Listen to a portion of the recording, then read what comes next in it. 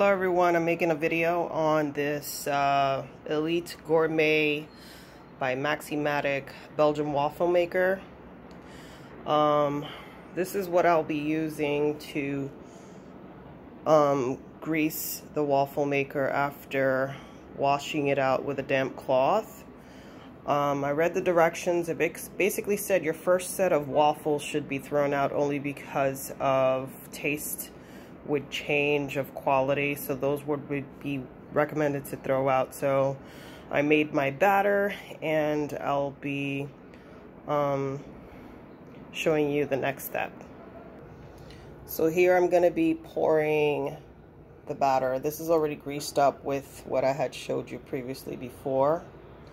I made my own batter from scratch.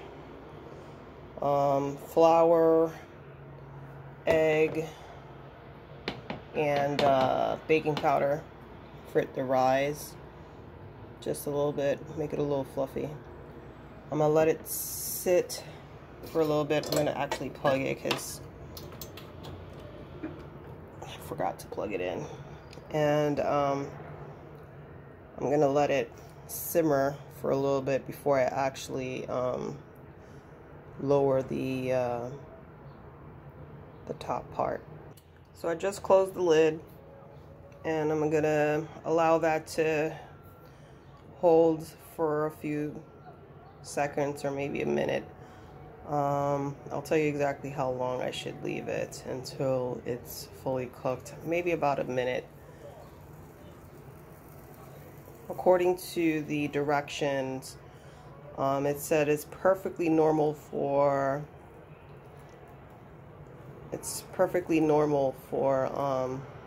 why is the focus acting up? For steam to come out on the edge. There we are.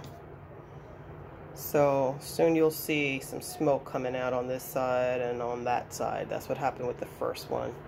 So I'm gonna be cleaning up all this extra spillage. And it's making a little whistle. As you can see here, it's perfectly normal for that steam to come out on its sides. Basically read the directions.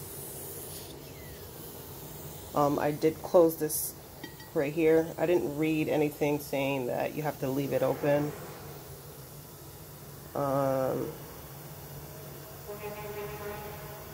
So here is the first batch.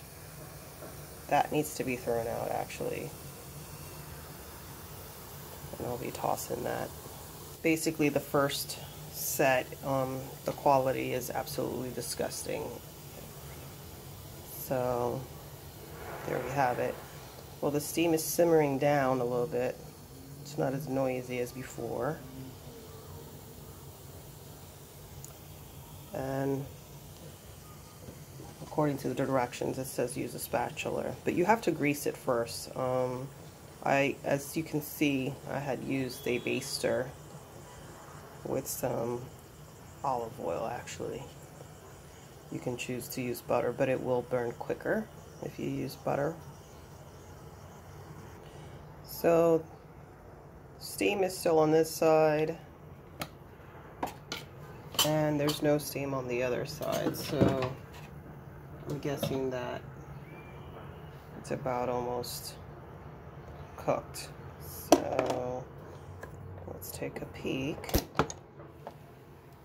and voila. So depending on how dark you want your waffles, I would suggest your cooking discretion is advised. And I want mine a little bit much more toastier. So I'm gonna lift it again. And we're taking this out like so. Uh-oh. Did I not grease it? Okay, okay. Here we are, here we are. So you can basically cut it in the middle. And voila. Excuse my little mess here. So I'm gonna unplug it once again. And then what I'll be doing is I'll be greasing it up once it cools down, because I don't want that,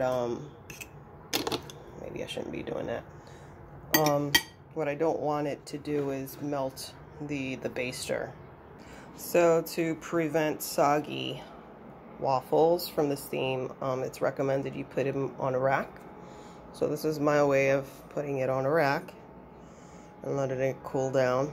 So I'm gonna go back to put more waffle mix in the waffle maker. And we're back here at the waffle maker. This is where I use my little baster thingy and basically use my little olive oil. You can choose your best oil, coconut, almond, whatever have you, whatever your best interest. I'm not saying my way is the best way, but you choose the best way you know how, or you want how. So I'm gonna put the batter in. It is not plugged right now, so what I'm gonna try to do is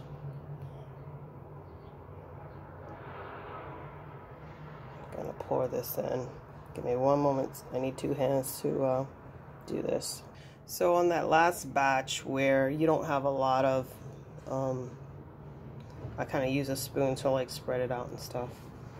So now here I'm gonna plug it in, basically close it off,